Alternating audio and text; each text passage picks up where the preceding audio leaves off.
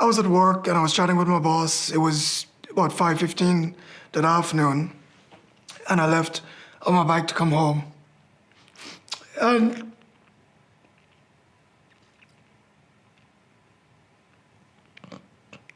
45 minutes later, as I came off the freeway, a people later ran a stop sign and T-bowed me. I knew it occurred, and then I woke up. And I was lying in the middle of the road, and there were two paramedics there working on me, trying to save my life. When you're in that state, someone holding your hands is one of the most comforting things you can ever feel, because it's almost, you're caught between, you're caught in this, in the state of not wanting to leave the world, and your connection back to the world is the warmth from someone else's hands. When you have the amount of broken bones that I sustained, the fat from the marrow leaks into your bloodstream, which then takes to your lungs and shuts your lungs down.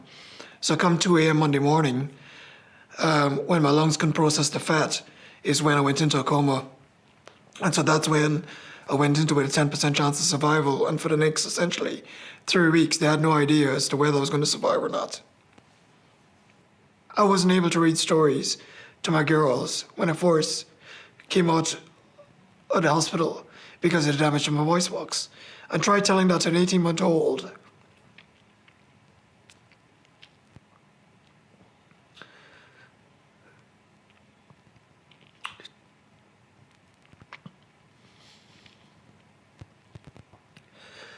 Try telling that to an 18-month-old where they're asking you to read a story and you can't read a story and she doesn't understand.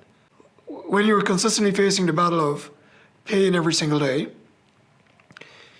consistently facing the mental anguish of just trying to do the basic things, be it sleeping, and then trying to function the next day becomes a big challenge for anyone that's gone through the trauma that I've gone through. I've come to an understanding that, yes, that path has depression, I'll have to have surgery, I'll always have medical intervention as time passes. This has happened to me, I can't change it, and I'll make the best of it that I can, even though it's put me in such a terrible position.